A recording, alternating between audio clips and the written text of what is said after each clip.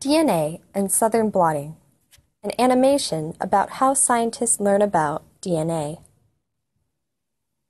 Have you ever wondered just what it is that makes us different from, say, mice or cats or birds?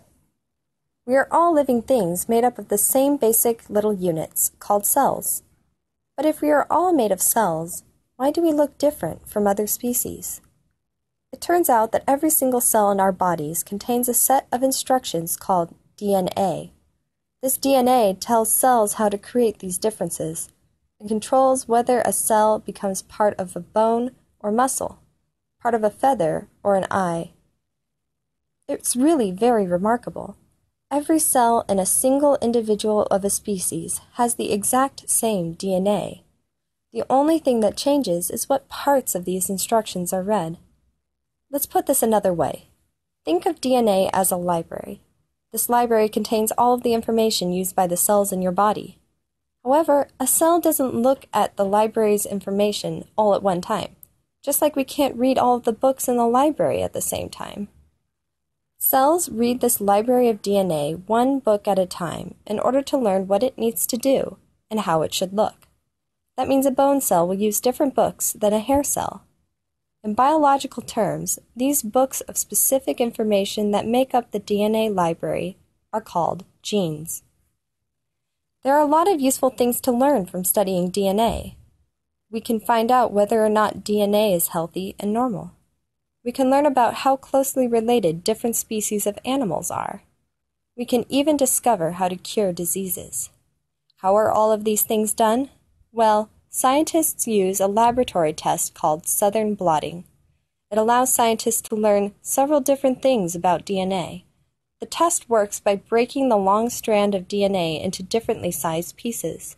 These small pieces can then be separated by size. When looking at these results, scientists can compare DNA from a healthy, normal cell with DNA from a sick, abnormal cell. Sometimes the reason for the sickness causes the pieces to look differently in the test. Another thing scientists can do using Southern Blotting is determine whether or not specific genes, remember the books in the library, are in a strand of DNA. For instance, scientists can test a sample of human DNA to see if a gene for, say, making hair is present. This means scientists can learn some cool things about how animals are related.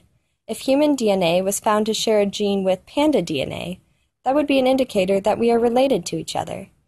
If a gene was found to exist only in one species, that tells us that somewhere along the way pandas and humans became even more different from each other and are therefore less related.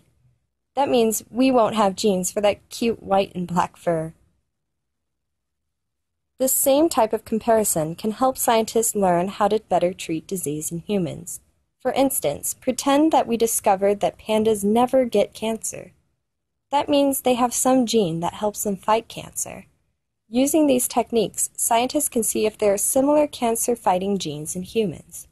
If there are, it's possible to study how to help people better fight against cancer. It's clear that there is a lot more to living things than meets the eye.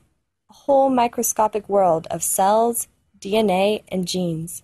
Thanks to techniques like Southern Blotting, we are able to learn more about these incredible structures.